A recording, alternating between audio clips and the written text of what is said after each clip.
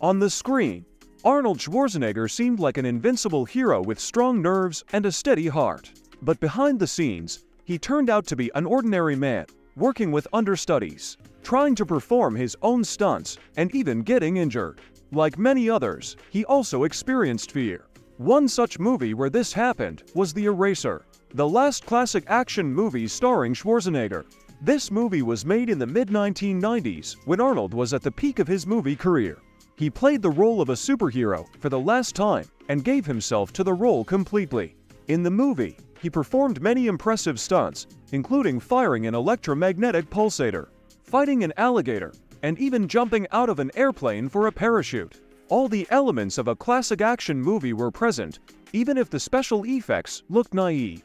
It was a real action movie with a lot of action, which is rarely done today anymore.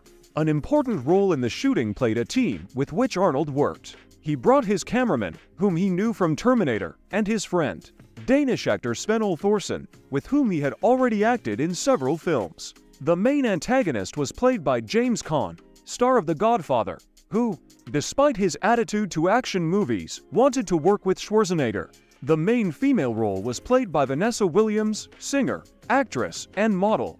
Around her, there were various rumors, including a romance with Arnold and an attempt to restore his film career through participation in this film, which eventually succeeded. On the set, conflicts arose between director Chuck Russell and producer Arnold Coppelson, even to the point of refusing to communicate with each other. Arnold helped to smooth the conflict and cooperate.